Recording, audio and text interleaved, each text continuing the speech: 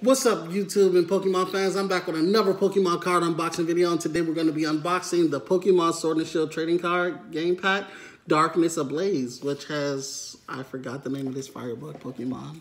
I still don't have the gist of all Sword and Shield Pokemon names, but I am a true Pokemon fan. Alright, so let's get to it. Opening the back. If you haven't seen the last video, we opened Sword and Shield Darkness Ablaze, which I just finished doing. I said Darkness Ablaze. Silver Tempest. It'll be in the link and below if you want to see what came in there.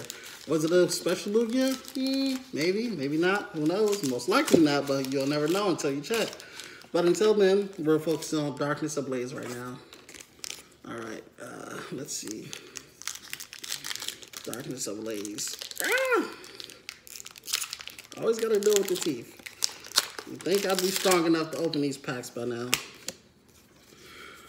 Alright, so here we go. Shelmet. We have Shelmet. We have Larvitar. We have Grimer. Then there's Darumaka, the Sword and Shield version, Galar region. Centric. We have the shiny Ariados. Nice, Ariados. We have Delcatty. Lightning Energy, Laron, Parasect, and the last but not least, it is a Spike Move training card. Quite anticlimactic, obviously. Not a good cards. They're okay. They're not bad. My favorite was the Larvitar. So, you know.